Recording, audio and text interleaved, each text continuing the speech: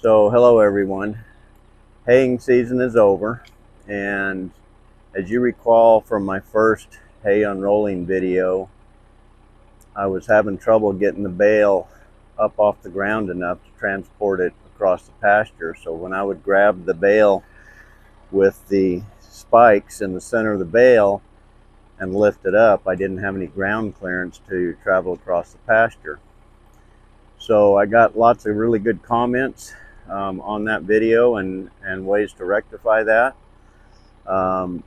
My first attempt at rectifying that was to tighten the top link, and we went from, in that first video, I was getting about 33.5 inches of ground clearance, which is where these spikes are now. And then in the second video, once I adjusted the top link, I got up to 40 3/4 inches. So it gave me a little over 7 inches more clearance. But when I would grab those bales in the center, and I was picking them up with having been sitting on the ground for a while, so they were a little bit squashed on the bottom, and as you'd travel across the pasture, that bale would turn just a little bit because the heavier side was on one of the two sides as a result of that squash spot, and it would turn, and I still didn't have enough clearance. So I still had to grab that bale down low to be able to travel across the pasture. And then when I got to where I was going to unroll it, I had to sit the bale down, cut the netting off, then I had to reposition the spikes in the middle of in the center of the bale, and then would unroll it. So it was just real time consuming. I had to get off the tractor an extra time, and it was just an aggravation. So one of the subscribers, Dennis, commented that he put a hydraulic top link in his bale unroller, and it allowed him to lift that bale as basically to any height he desired, and would never have to get off the tractor to readjust the bale, etc. So I was in the middle of putting out hay, and I didn't want to have my tractor down and gone for a couple of weeks. So once we got through with haying season, I went and had that hydraulic top link put on, and I'll show you that and how that works.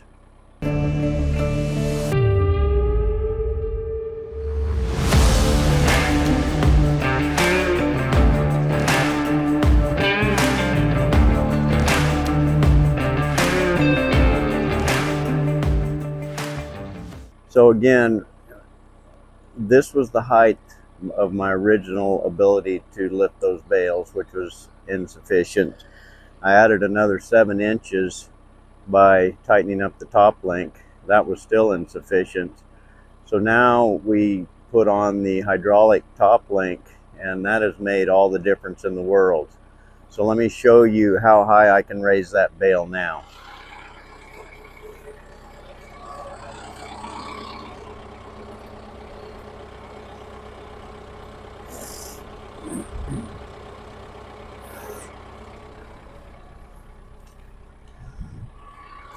So that really made a difference. Now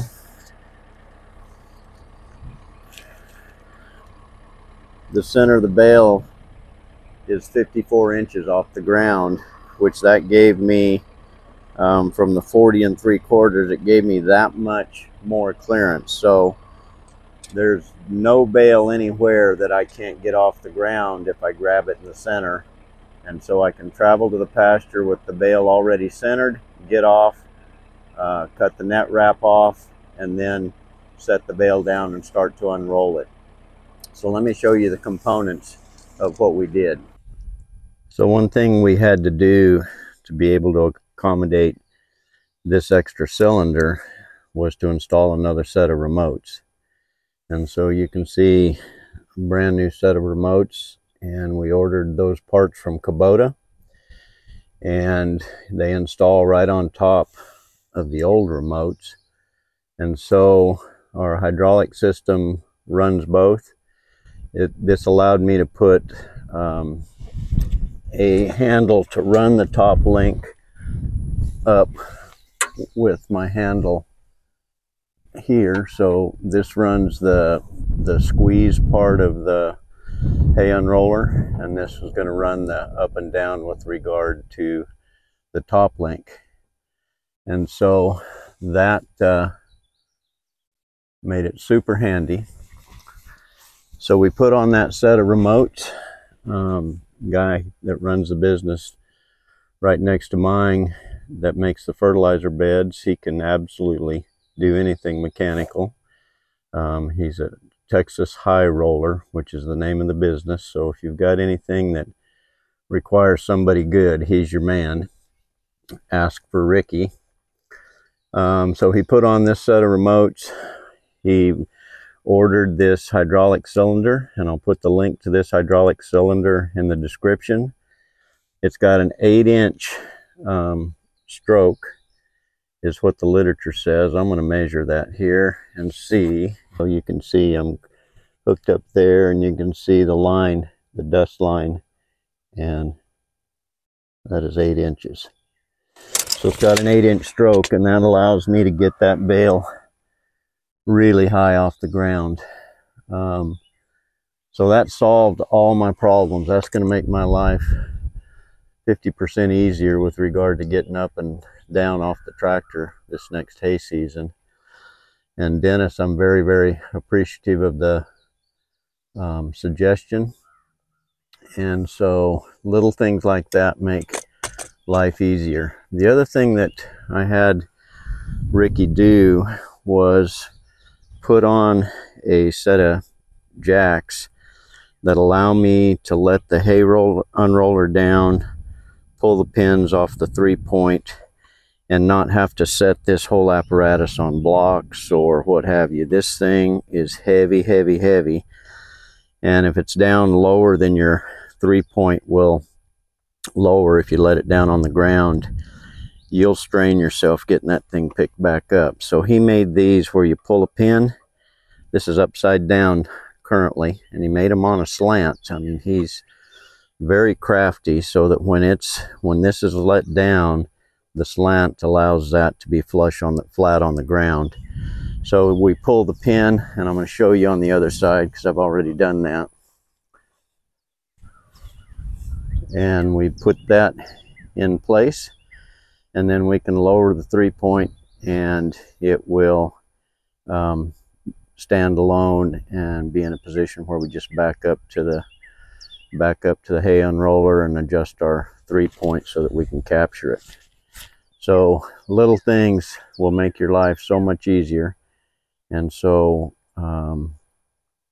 just wanted to show that to you. And they just welded that to the original equipment. I don't know why they don't put something like that on these when you buy them, but they don't. Maybe this video will help them, the manufacturers of these kinds of equipment, do that as standard stock. So that's it.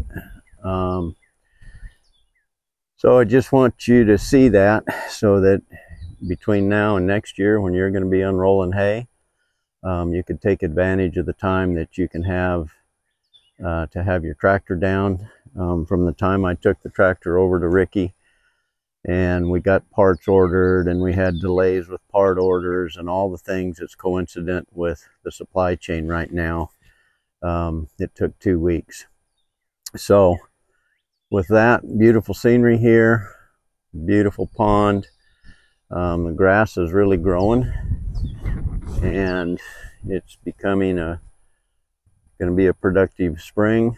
We're hoping for rain this next Monday, and if we can get a good rain, this grass will take off again. We're kind of stalled out right now just because of lack of moisture. So once again, I appreciate you all. I thank you so much for watching. If you don't mind hitting the like button and subscribe if you haven't, it helps the YouTube algorithm and helps me build subscribers. And again, I very much appreciate the camaraderie on this channel and the helpful comments. And I hope that some of what I do is helpful to some of you all that are starting on this journey as well. Thank you for riding along with me, and we'll see you next time.